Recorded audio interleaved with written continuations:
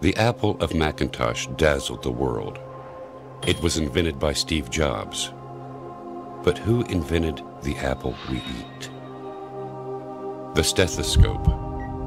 It was invented by the French physician René Laennec in 1818. But who created the ear in which we hear everything? The calculator was invented by the Frenchman Blaise Pascal in 1639. Who created the human brain, which equals 1 million of advanced calculators working at the same time? The electric light bulb, which we turn to lighten a room. It was invented by Thomas Edison in 1879. So, who created the self-illuminating sun, which radiates the whole world? The plane. It was invented by Wilbur Wright in 1903.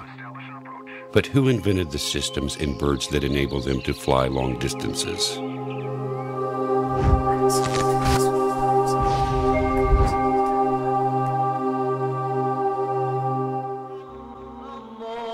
He is Allah, the creator of everything. Look for him. You will find him. Whatever we could imagine, it is insufficient. But God is praised, and He is not in need of you and I. Everything He creates does what it's created for. The planets, they orbit. The suns, they burn. The birds, they fly. The fish, they swim.